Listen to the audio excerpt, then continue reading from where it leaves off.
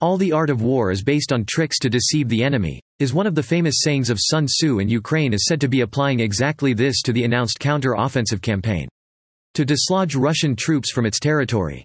Tun Vu was an ancient military thinker, an outstanding general of the Wu state at the end of the spring and autumn period, China. Thanks to his famous military book, he was honored as Sun Tzu.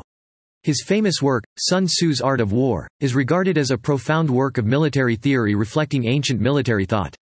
In his Book of Tactics, the ancient Chinese military strategist emphasized the importance of fooling the enemy as follows.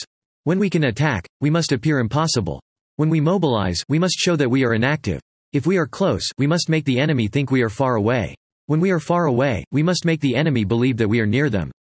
This is exactly what Ukraine is trying to do in the face of a major counter-offensive seen as key to the conflict with Russia, according to Politico.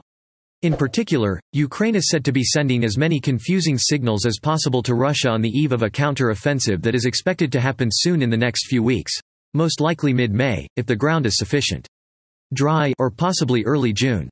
Kiev is said to be confounding Russia by releasing a lot of vague information about when and where it will begin its long-awaited counter-offensive.